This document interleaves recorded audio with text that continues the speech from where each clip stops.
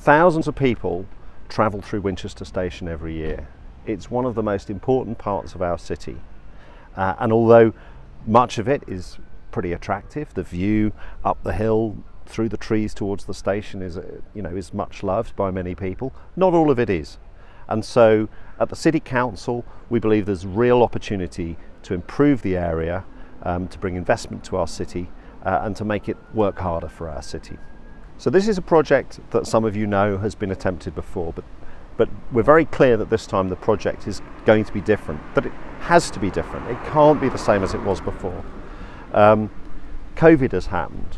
Work patterns have changed. People are travelling differently. We've got the City of Winchester Movement Strategy, which is changing our priorities for parking and public transport around the city. We're also doing it differently because we're working in partnership with Network Rail. So in the past, it's a project we've tried to do on our own.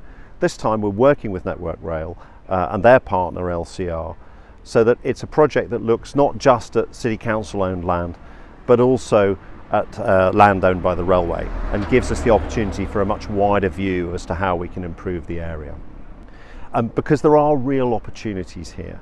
You know, a station should be a hub, and is and can be a better hub for green travel.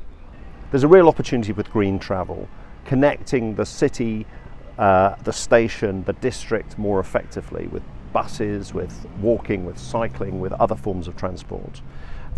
We can create spaces suitable for the new work patterns that people have, the new ways of working, the new ways of living that we're seeing emerge over time. And we can do it with a coherent view that looks across the entire area, but also importantly works for the whole city. It's absolutely vital that whatever we do takes full account of the beautiful historic nature of our city and does nothing to jeopardize that, and works in a way that it enhances our city and doesn't do anything to make it worse. And the way that I believe we can achieve that is by working closely with local people, listening to local people, local businesses, local organisations, also people who come from afar to use the station, to understand their needs, understand their wishes. There's already been a leaflet delivered to a large number of people in the local area. We're advertising on social media, trying to encourage people to respond electronically, and hundreds of people already have.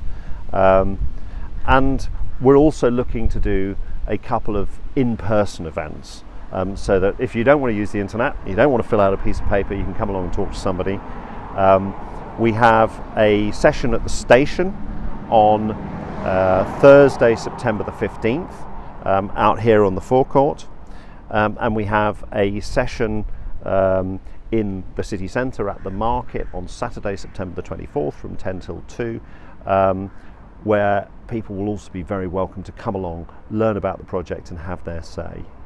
This is only the beginning of the project, but if we get the beginning right, if we get the basics right, if we listen to people and set the right goals and specification and vision for how we're going to achieve this project, then I strongly believe it can succeed. And your input is a vital part of that. So please fill out the survey or come along to one of the sessions. We want to hear your views, because this project is not going to succeed without them.